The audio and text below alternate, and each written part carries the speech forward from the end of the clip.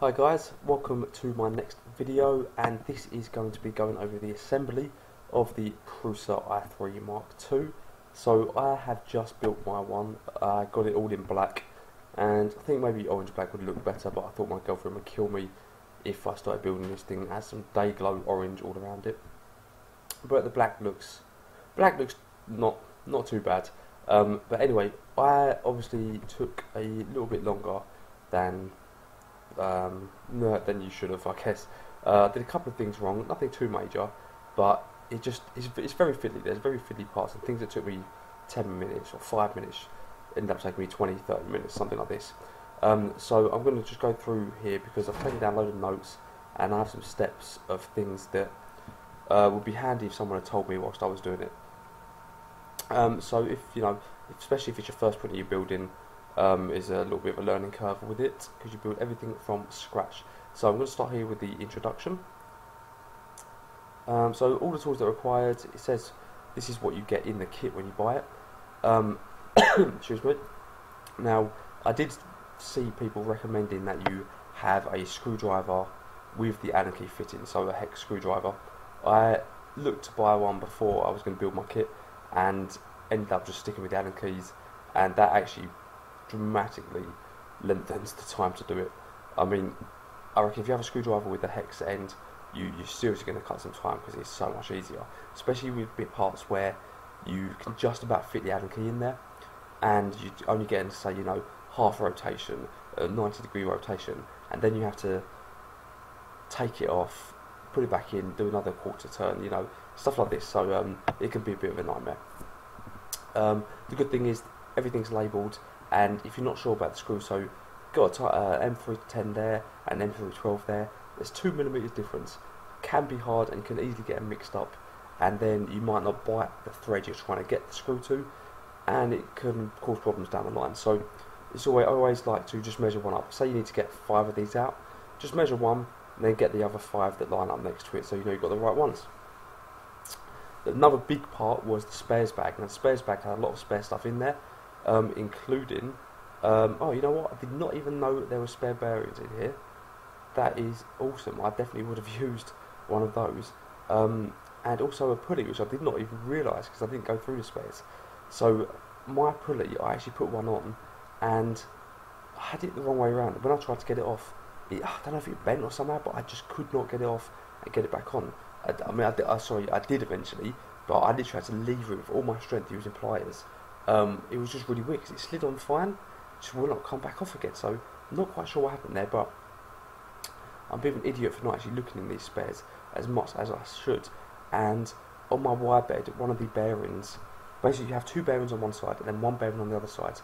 Now the 1 bearing, there's quite a lot of play there, so if I had realised there was more bearings here, I definitely would have switched out a few different bearings and just tried to get one with a bit of a tighter fit, because I know the tolerances aren't always perfect on there. Okay, so I'm going to skip past this bit. This just basically shows some things.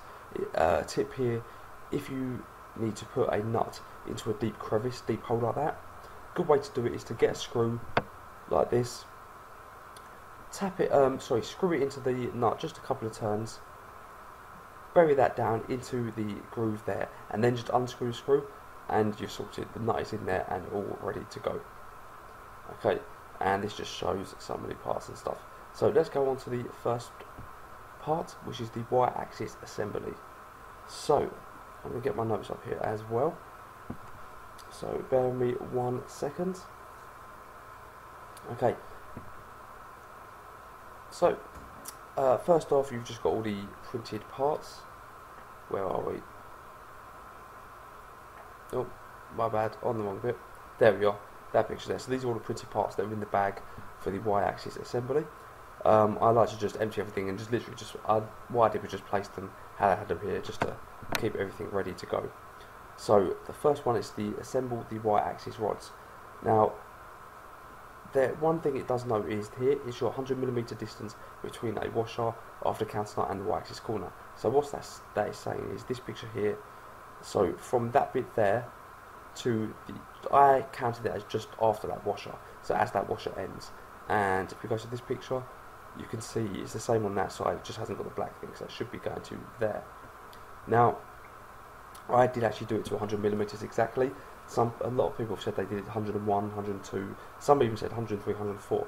I left it as what it said to 100, and so far it seems to have worked out fine for me. So see how you do with that. And just remember, these nuts here, they don't need to be tight right now. And these ones, I tried. Let's get to the end here. I tried not to leave too much thread showing on the back here. Only, I don't know, 2mm maybe. But barely anything, so I have got room to tighten that up and move that if needed. And the main thing is, don't forget the washers when you thread these on, because you've got to thread these on a little way. It'll be annoying if you have to redo it again, but these all can be adjusted later on, so if you don't get the exact measurement now, not too important, you can do it later. So step 4, so I'll read through my notes. So this piece here, this was actually too tight for me. I had to thread one rod all the way on, so actually screw it into the hole here, and then this one has one hole there, one hole there. I couldn't actually just slide it over these, which became a bit of a nightmare. And I actually had a nut that wouldn't go on properly, and in fact I had 2 nuts in this bag that wouldn't go on properly. They were just a bit bent or something like this, so I had to use 2 from the spares. And I think that's the only time I used the spares bag, full stop. But one thing I found, if you can't slide this on, but you can thread it on, and what I did, I actually had to move this. So it says here, where are we? Wire motor mount should be somewhere in the middle of the threaded rod. The precise position doesn't matter at this time. Now it actually does matter, because it's awkward to move it later on, but you may not know exactly where that position will be just yet. But the motor attaches to this, and the shaft comes over here, and the pulley is around here, so this bit should be in the centre, which means you can move this slightly over that way and then get the pulley bit here into the centre.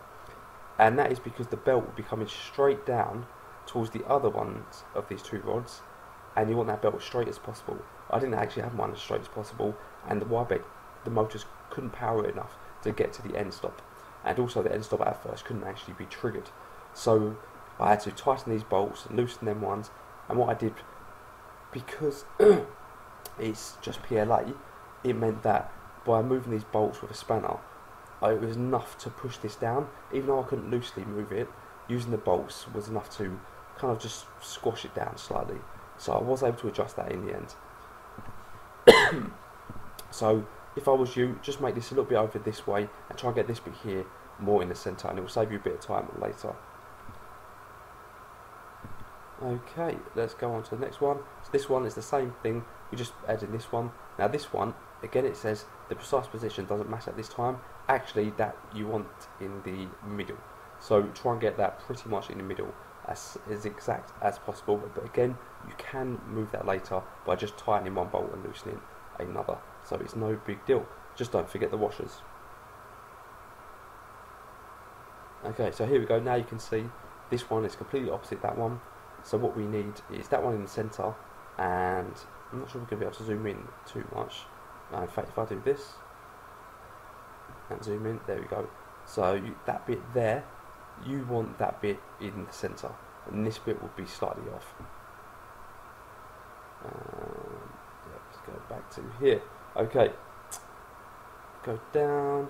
What have we got for 7 and 8? So here, both pictures show you. So this one's got this part at this side of the stand. That one's got the idler.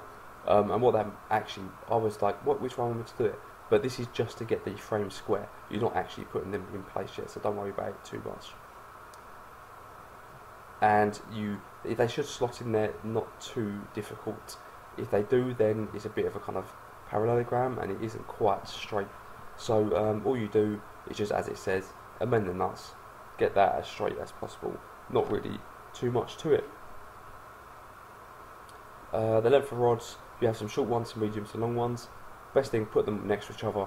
That way you don't need to measure the rods, you just choose the medium sized ones.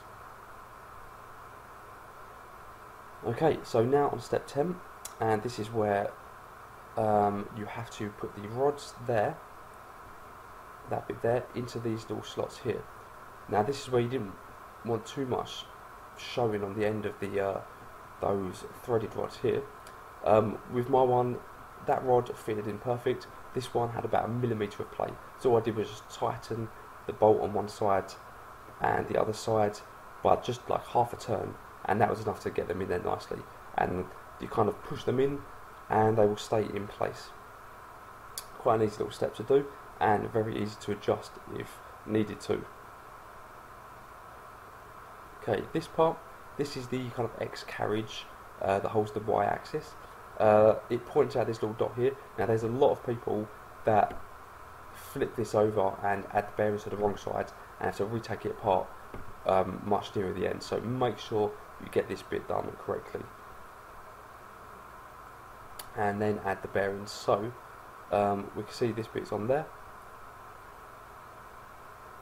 Okay, so when you're adding the bearings, you want to add them so one of the liner balls is on the bottom like this. Obviously unless you've swapped the bearings out for dry linear bearings, then it doesn't matter. And I think I've written on my notes, yep, just don't tighten the zip ties until you get them perfect like that, and also bring them towards the centre. So you'll see where they got them. So here you're just putting the zip ties in, but here, if we can actually get to them, basically you want these two bearings nearer each other rather than really far apart. But once these bearings are on, you're all ready to go to the next step. And also, as you can see in this picture just here, the little spot here, so the bed's been flipped over and that spot's on that side, and then the bearings are on the other side. So what that means is, with that spot here on the side you're looking at, that's where you put the bearings, and then you flip it over so the bearings are on the bottom. Now it's important to tie the zip ties. If we go back up here, it's important to do them so they're like this, and then trim them off and they won't catch on anything. So that is actually quite a major thing to do. I had to take my zip ties off and redo them to make sure I got them done properly. Here we put in the kind of middle belt holder. This part, it says the screws may not thread it in place and keep it there. Mine actually did, they kind of could thread through the whole X carriage fine, but you may have to put bolts on the other side, and I think it shows that in, where does it say that? Okay, I think it mentions it further down the line, but put the screws in anyway. There we go, that's a better picture like that. Some people have to put bolts on the other side just to keep them in place from the spares bag. Okay, step 16. So here we're just inserting the rods. The single bearing may have a little bit more play. I mean, once everything's in place with double bearings there, it should be sorted, but it's nice just to make sure that that bearing is tight as possible and there's no play with the zip tie, so the bearing can't move or anything. And you could also swap out this bearing for a couple of the spares in the spares bag and just see if you can get one with even less tolerance. Okay, let's keep going.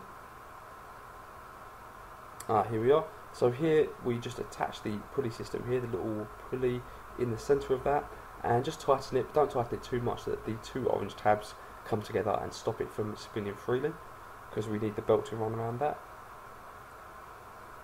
And here we are with the motor. Now when you add this in, you actually don't need to worry about doing this too tightly yet, because you could do one screw, but the other screw, don't worry about it too tightly, because you're actually going to be loosening these and letting the motor come out after when you add the belt on. So where it says tighten the motor to gently, you don't need to worry about tightening it just yet. And here we have the end stop. So obviously just add the end stop, make sure it aligns perfectly, and that is pretty easy to do. End stop on with the wires going round. Okay, and here we just have, so which bit was this bit? The zip ties, just adding the zip ties, and they're easy to do.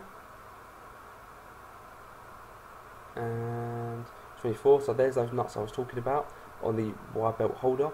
Where that screws into the middle, sometimes some people don't get a bite on the actual plate, so they put the little nuts there to hold them in place. I didn't need to do that, but you may need to. Okay, this is the fiddly part, and it it can be a little thumb soreness inducing. Basically, I had a decent amount of excess on my belt. If I go to this picture, you just fold it over. Best thing is to fold it over, slot this bit in first, and then just push that bit onto that little loop there, as you can see on the next one, like that. Now, if you have a little bit of excess like this, that's fine, because you want the belt as tight as possible. And there's not really any way to tighten them. The only way to do it is when you loosen the motor and then you tighten the motor back up into place. Not the best way of doing it. Okay, so this pulley here, this is what I actually did wrong originally. I put it on the other way because I thought I couldn't get my belt in the middle, and then when I tried to remove it, it was a nightmare. So I recommend putting it on this way, because again you need this idler here, this pulley should I say, in the centre of these rods here. So you run the belt around there,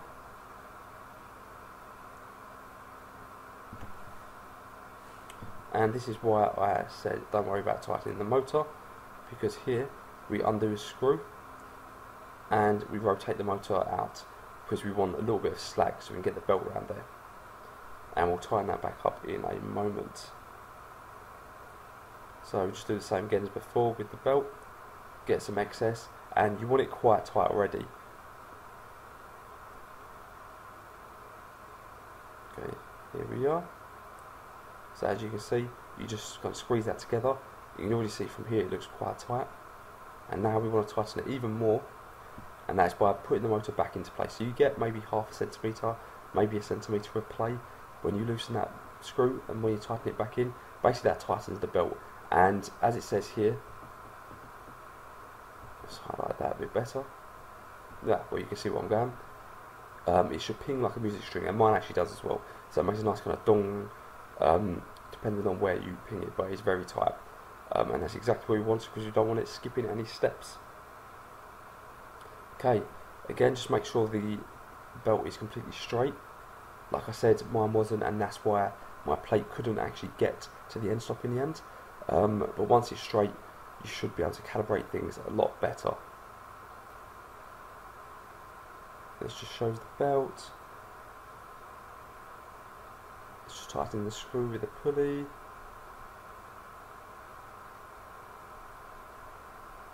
Some cable management,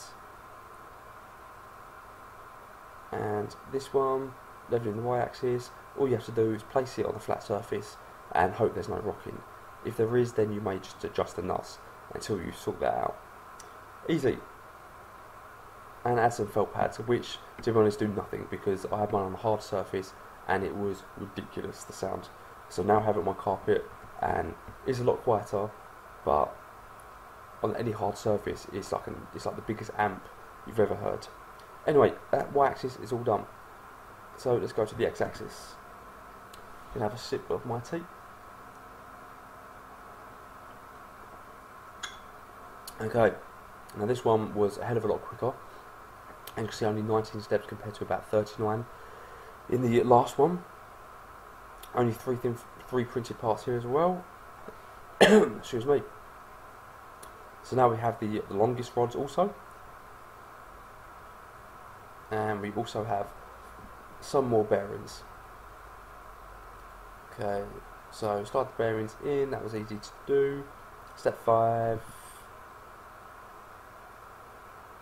Okay, oh, also if you note here, there's a little gap there for the bearings, so don't be afraid to push them in if they're quite tight, because this will actually flex just a tiny bit and let the bearings go in nicely.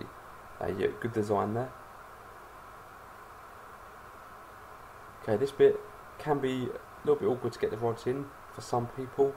I don't think mine fitted too bad, but you may have to get a little wooden mallet out, give them a little hammer, get them in place. Step 7. Here we've got the idler, the little pulley there. And again, once you get that in, you don't need to tighten it too much, it just should spin freely. The zip ties, it's important they go the right way round, so just notice the kind of flat side is here with a little tab sticking out that way.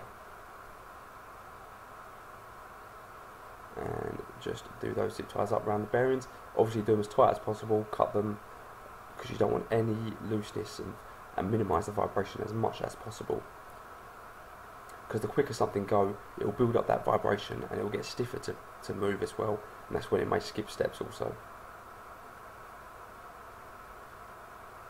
Okay, this one, you put the motor in, but again, like the last time with the Y-axis, you actually have to loosen this motor again. So I think you have to take off this screw and this screw, the two top ones, and let the motor kind of fall down slightly so you can loosen it and get the belt on. So again, don't worry about tightening them just yet. Okay, and I think we're almost done with the X-axis actually. Where are we? Oh, by the way, take note of the position of the wires, because it's a nightmare if you have to start taking things off. Putting them back on, it does my head in, and with the pulley on the motor, just make sure that's on correctly. End stop is easy. It lines up with the holes anyway, so you have no problem there. But what you can do also is just make sure that the X-axis here clicks that as it says in this bit here. There we go, all good. And there you go, they're going along, clicks nicely, get a nice little sound, and a decent end stop with a little button there. Not that little metal kind of flaps like I see on some, where I never trust it, because I feel like when you squeeze them in, they always click in a slightly different position. And then just some cable management and cable wrapping, which makes the whole thing look nicer. Except one thing I would say is, once you have the cable wrapping out the extruder, it actually hangs and sits on the bed, which I really don't like, because if you were to print different STLs on one kind of print, and you print the front one and then the back one, or the back one and then the front one, then it's just going to drag and hit the other one, so not too sure about that. Anyway, X-axis is all done. A really quick process, that one, so not too bad at all. And we'll go on to the Z-axis. Okay, this one I thought would be really easy. In fact, it was. I'm thinking of the extruder. Yeah, Z-axis isn't too bad. Got a few parts there. So let's have a look at the first kind of step for a decent note.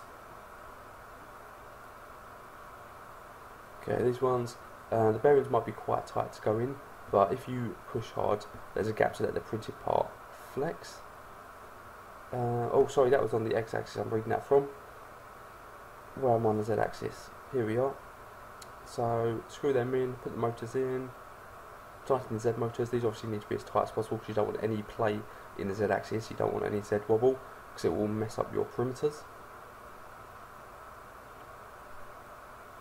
Okay, time to place the trapezoid thingies.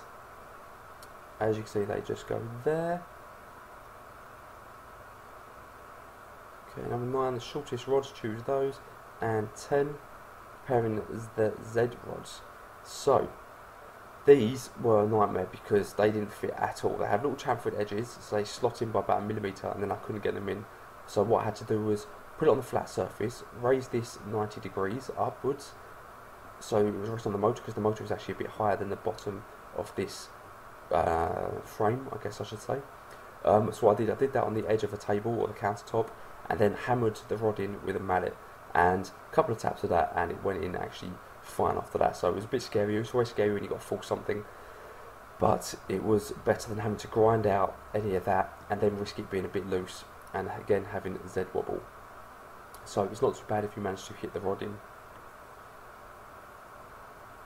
And 11, so here we just turn the lead screws here, turn each one to bring the X-axis down, and it doesn't actually matter if they're not perfect.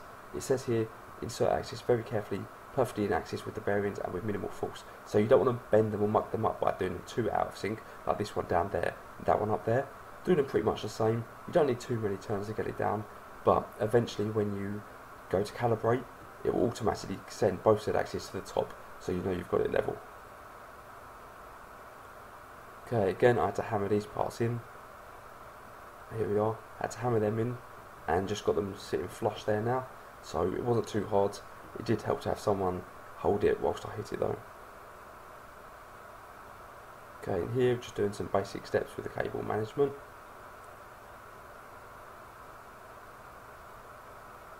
Put the frame in place. Again with the belts, you've done this already before. It says here, note that there is no belt going out of the X carriage. It's important, so like no excess stuff there. I actually had a decent amount of excess, and if I didn't, I wouldn't have got the belt as tight as I needed to. So you can always take it out, put it back in if you need to add some more excess. So it's not too important in that bit. And here we are now. Now one thing I did notice is the bottom of this kind of rubs along here. But we'll see if that becomes a problem or not. I was a bit surprised it did do that. I'm not sure if it's meant to do that, but it's coming straight along, so I'm a bit wary, but I haven't heard anyone else complain about that. So notice, leave me comments if your one does that as well. Just realise how much this looks like a face, with the eyes and the nose and the mouth, and like a moustache or something. It's creeping me out a bit. I might have to scroll down. Okay, as I mentioned before, you've got to loosen this now. We built this in the x-axis, and this is to get the belt tighter in a moment, as we add the next flat bit on. Now you want enough excess that is relatively tight already, and then when you tighten the motor again, you want that as tight as possible, and again you should get that nice little ping on the belts. And if you get a proper ping with almost like a guitar string, like a dong, then you know you've done it right.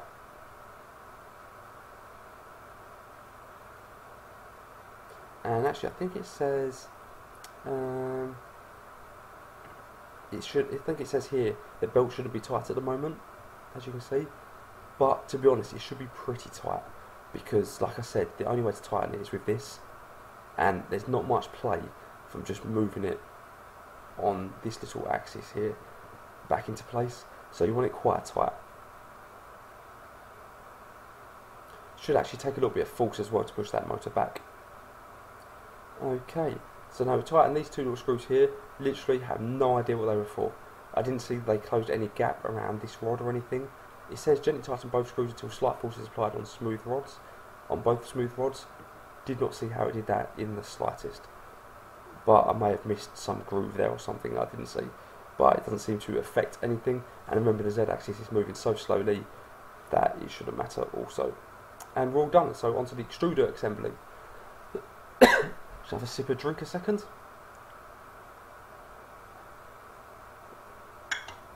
Okay, now this one I found the most fiddly, or almost the most fiddly, maybe more fiddly than the electronics as it goes.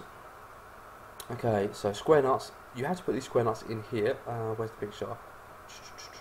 There you go. I think it's that one there, yeah. You don't actually need them for ages yet, so if they keep falling out, honestly just put them aside. Don't worry about trying to keep them in there for now. One X nut is this one here.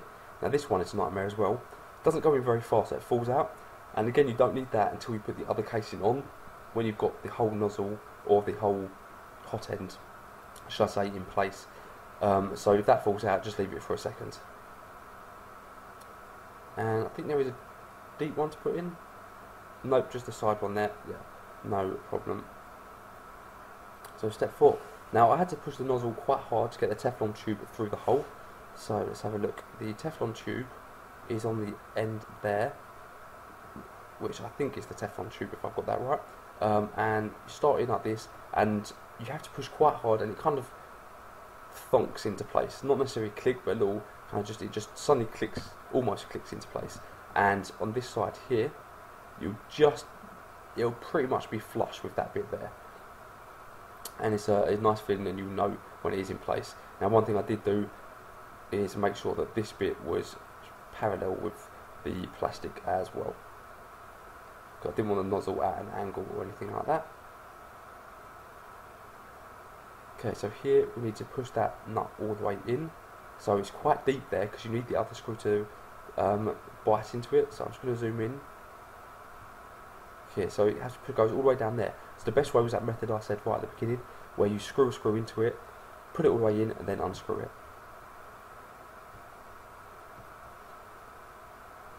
There we go, and it explains that method now. So the extruder cover, this is where you put the cover on place. So add the 2 screws in, then stick it on, and this is where I said there was a nut that almost falls out, and this also bites into that top square nut there. So you have that one in place again now, but see what I mean? You didn't need it until these steps, and they just keep falling out. So you put that one in now, and there's another one in that hole there, and again that one isn't actually used for a little bit.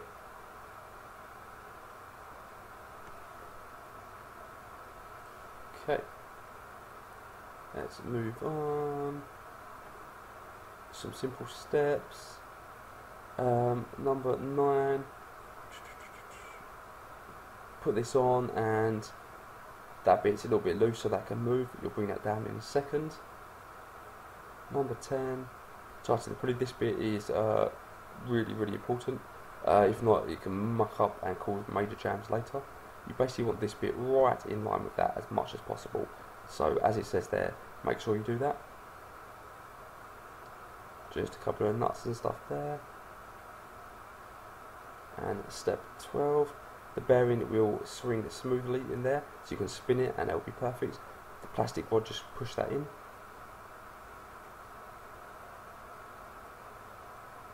Okay, the 2 little springs here. They're used to control the tension on the filament. So I did it exactly to what they said, 13mm, and so far it seems perfect with my test prints, so I'm pretty happy with that. And then just adding the fan, pretty simple procedure. Get that in place. My back left screw there actually wouldn't bite too well, but these screws are in tightly. It doesn't cause any vibration with the fan, and it does go in quite a bit. It just, I feel like maybe I could have done with using a screw that had an extra couple of millimeters in it. Okay, that's the pin to probe with the 2 nuts there. So with the pin to probe, remember to have 1 bolt on this side and 1 bolt on that side. So you have to take 1 bolt off, slot it through, and then add the other bolt like that. And what I did with mine, I got it, so let's look into this close-up picture. I pretty much did exactly what it said there, and the nozzle, you can just see the nozzle there. So if I zoom in here, there you go. So I had the nozzle just past the probe. So if the probe was there, if you were looking, I don't think we're looking directly side on now, but if you're looking directly side on, the nozzle was just in front of it, but only by about 1mm, because I knew that the probe doesn't actually touch the bed, it stops right near it. If it's before it, that's fine, the nozzle won't hit the bed because it will stop before when the probe gets near there. If the nozzle was if the probe is too far back, say here, when you first go to calibrate, it will go and the nozzle will slam into the bed and can cause some damage to your PEI sheet. Excuse me. Get a drink in a minute. Okay, so mounting the fan. One main point here, which I mucked up on, is the wires from the motor should go behind that fan as well in this little groove there. Now I didn't have that, I had them going over there because I did not even notice this, and that meant when I had all this in place, when I moved it, it couldn't hit the end stop because the wires were in the way, and it just hit the side of the whole Z frame, so that became a bit of a nightmare. Okay, there we go, just tightening that. We screw this on now and it all becomes part of the X-axis. Cable management. And the wires, they might not stay in the groove down there, this one and that one, but once you get a zip tie on them and the over the plastic overlay stuff, then it will be fine.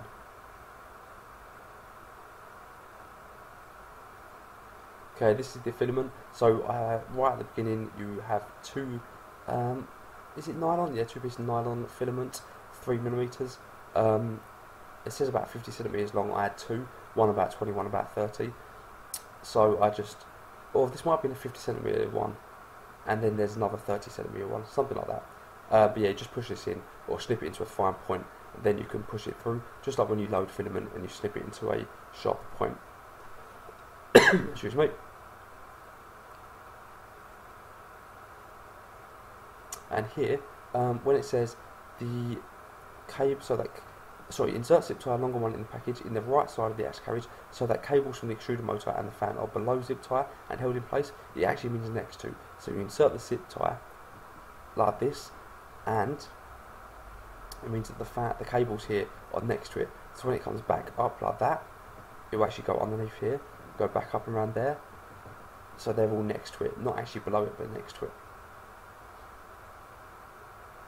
And you can see there, it goes around and loops them into place, then they can push up into there, depending on what option you got. I didn't have this bit, so I just had the plain wires.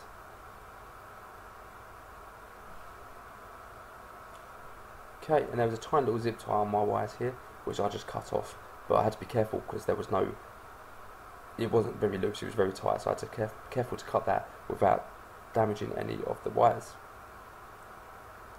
And if we go down, I also add an extra zip tie, and what I did as well, I tried to add another zip tie, because where you'll see in a minute, these wires, they come down, and that's the ones again that are hitting the bed, so I prefer them to stick a bit higher. I think this is quite a major problem, to be fair, and I'm surprised no one's highlighted it already. And if we go to 36, so here it says to add this on to protect the probe, and you have to do that in I think in ABS or PETG or something like that. Now that's because the heat from the hot end and the nozzle could melt the PLA and it messed that right up.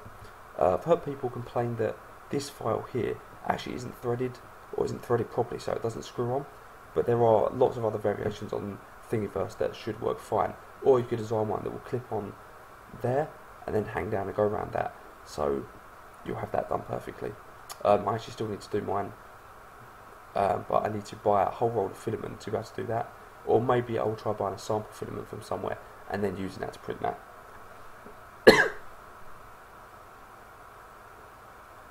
Okay, so here's the over wrap thing, spiral wrap, and the zip ties. So one thing to note, after I've all zip tied this and everything, I actually zip tied this with a zip tie that went round this zip tie that was already here to this, and just pulled it to the left slightly. The reason being, when the X carriage goes over here to the end stop, these wires here push against the frame. The frame really should have a cutout. I'm not sure why it doesn't, but because of that, it can have a little bit of trouble getting to the end stop. Now with this pulled to the left, you don't really need to worry about it going over to this side, because a lot of times I won't go all the way over, but to this side here, when it needs to hit the end stop all the time, it's a bit annoying. So you don't want the motor to have to try too hard, and then again, any steps being skipped or anything like that. So I do recommend having an extra zip tie around here, onto here, and just putting this slightly to the left. And even better would be have one holding it upwards slightly as well, again to stop this spiral wrap from touching the bed. And we are pretty much all done there, and so far look, almost the printer. So next one, LCD assembly. Now this is pretty quick, 12 steps, so it's nice to have an easy one for once. So these, forget about these bits for here, because they're just for cable management, so keep them aside for now. When you clip these on, I found it easier just to do it vertically, so put that on the ground, slot this in, and then push them on.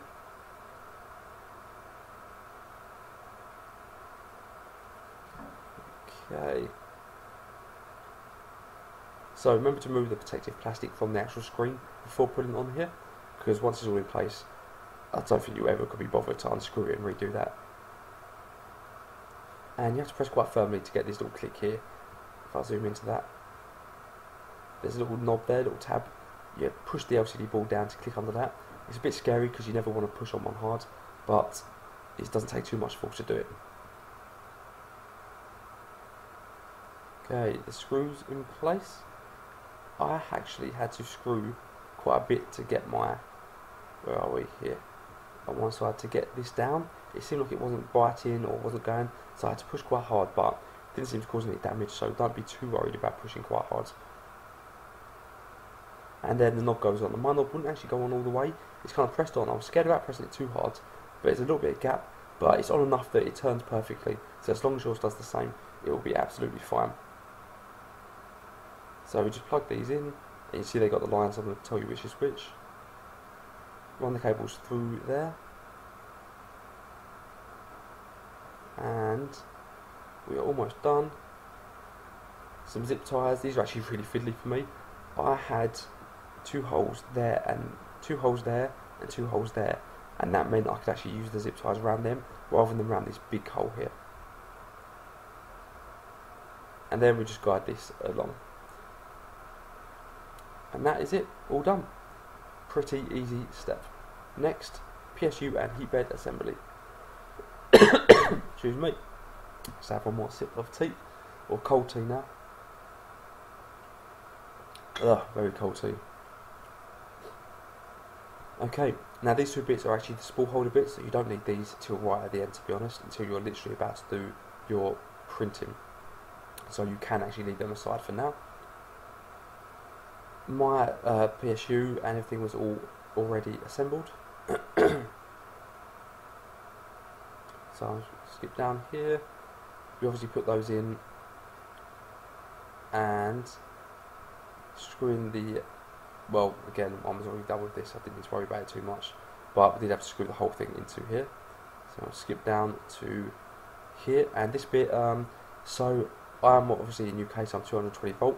The switch isn't actually here, so it's a bit misleading. It makes you think you can look in here and see it, but you actually have to look through this bit here, this grill grate up here. Look down there, and then you can see the switch. These 2 nuts, now you can take these off. I didn't have them in the first place, and that was the wire belt holder.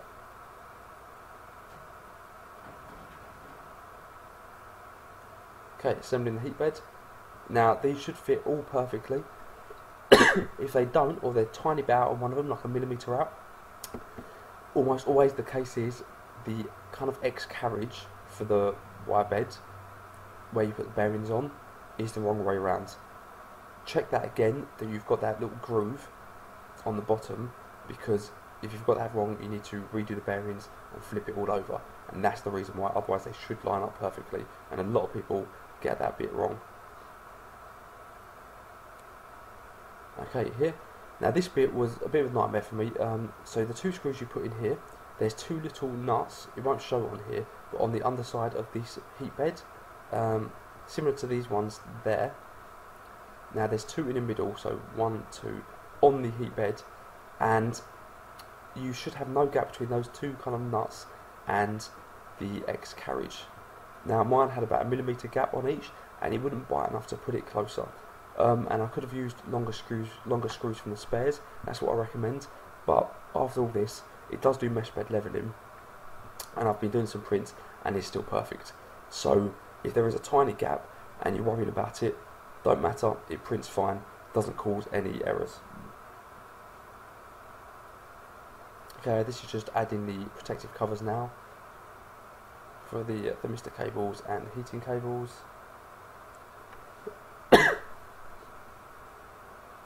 So, the filament again, that's the other filament we had, the other nylon filament. Just slot that in again, that is just for a bit of cable management. And here, if you are wondering where the wire for the, I think it's the thermistor in the middle of the heat bed goes, it actually just carries on underneath because there's a gap with these nuts here. So it carries on underneath the heat bed, and then once you get to here, that's where the spiral wrap will go on, as you can see. So you don't need to worry about that too much.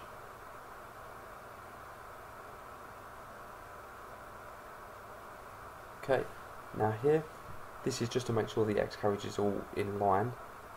The best thing to do is actually just move the bed so the lines are quite close to these rods, then look completely vertically, as Prusa explains, and hopefully you should have things perfectly there. Otherwise, XY carriage may be slightly out, and you will just need to adjust that like this, and these nuts, so just to make sure it's perpendicular with this frame. And last finish your touches, now you put those little things on, but again you don't need them yet because you're not going to be printing yet, you've got the electronics to set up, so you can just hold them and wait till the end. Next one, electronics assembly, and almost done.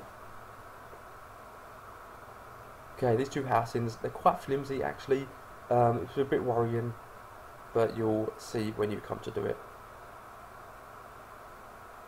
Okay, so make sure you get the right mounting holes here.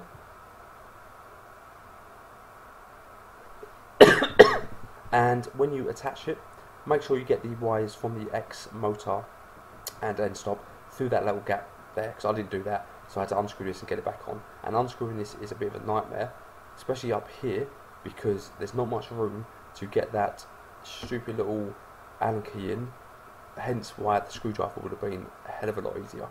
This bit took me forever, just because to tighten this it was so awkward.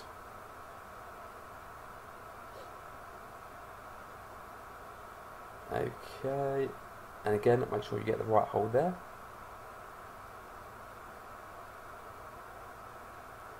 So pairing the electronics, and the serial port here will actually point upwards. So once it goes in, that serial port there is pointing up towards the ceiling. Connecting the electronics. So the motor wires, if you're worried at first, they all have little tabs on them which tell you little X or Y or Z, so you know which you're putting in which. And as you can see with the motors, it goes X, Y, Z, and with the end stops it goes X, Y, and then the Pinder probe, which is basically the Z end stop, will actually go underneath it as well, so they go in the same logic.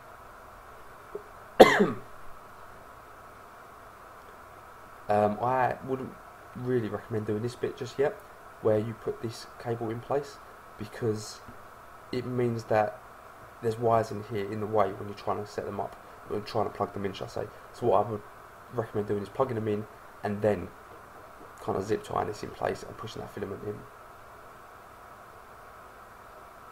Okay.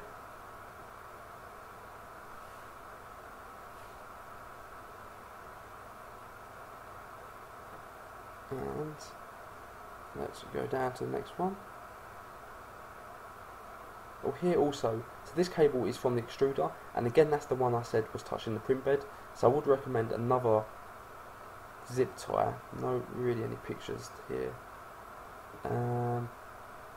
Another zip tie, just to kind of pull that up somehow, because again you don't want it laying on the bed too much. As you can see here, it goes up there, then down, but really it should just come flat, so it's a little bit annoying. And there is, actually it might be this one, sorry, yeah, so there's a hole there, so you can put a zip tie through that hole and get it round there, and just, you know, just prop it a little bit up.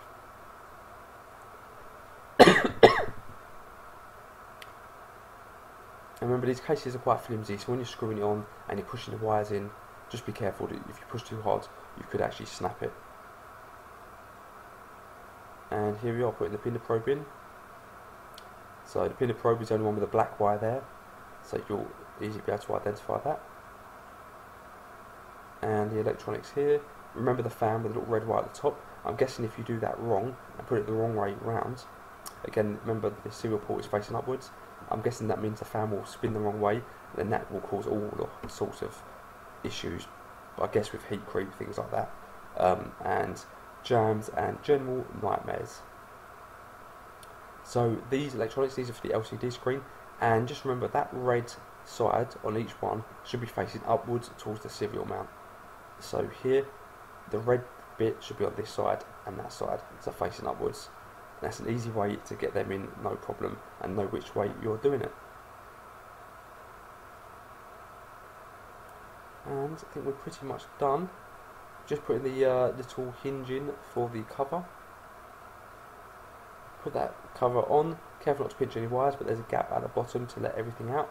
So try and do that with as much excess as possible, because it will save any wires getting squashed out of terminals and mucking up. And there, boom, almost there. So I think we have just actually assembled it. So just a few notes for the pre-flight check. So the self-test, that will basically test the fans in order, side fan, front fan. You click if they're spinning or not. In fact, let's click on pre-flight check. The video, great video to watch, really helps you out. So it doesn't really go into any details here, but excuse me. So I had, for example, my self-test. It said motor Y and end stop Z. So that meant there was a problem with the motor, the Y motor, and the end stop for the Z. So I was like, what? There is no Z end stop. Obviously, I thought that means the pinder probe.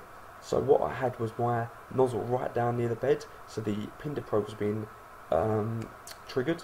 So what I did was raise the Z axis up, so the pinder probe wasn't being triggered. That solved that problem. But then the Y bed, I had to push really hard to get it to hit the end stop. So what I figured out was that the belt wasn't straight, as I mentioned earlier in the video. So once I straightened that, the Y bed could move back smoothly, hit that trigger, and that solved both problems. And then the whole self-test worked perfectly.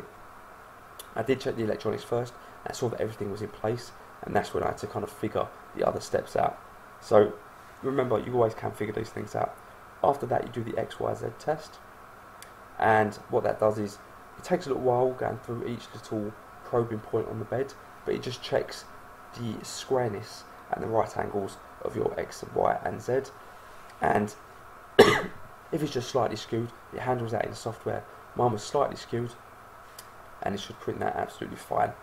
Then with the Z test, my Z axis offset, this is where you print the calibration code, and it's just kind of a zigzaggy pattern, and you just lower the Z axis as you print. I had to take mine to minus 797 microns, I think it was about that, to get it printing perfectly, but I've since raised that to I think about 730, and it seems to be printing well. The only thing I would criticise is that the test G code for that could be a bit longer, because you only have a few times to turn it and then check it, and also it prints on the white lines of the heat bed, and so it's hard to actually see how well they're sticking. If you printed just on the black side of it, the heat bed, it'd be a lot easier. So again, with the noise, really noisy, put it on something soft, it makes such a big difference. I've got mine on my carpet now, just on my floor. It makes such a big difference, it's ridiculous. I still might change the wire bearings, but we'll see if I can get any, because it's a bit hard getting them in the UK, the ones I wanted. And also you can select silent mode, and that makes everything go a bit quieter, and I think it may print a bit slower, I'm assuming it will, but if you're doing big prints with a lot of movement and maybe heavier prints, you may want to keep it on power mode, just so it doesn't skip any steps or anything like that. So sorry, lose my voice now. So thanks for watching this. I hope this helps you with some tips, even if it's a bit of a long video, just to go through some of the steps, little tips that I found, and may help you also. And please subscribe for more 3D printing videos and any more tips I can do, and especially with the Prusa I3 MK2. Thanks for watching, and I will see you later.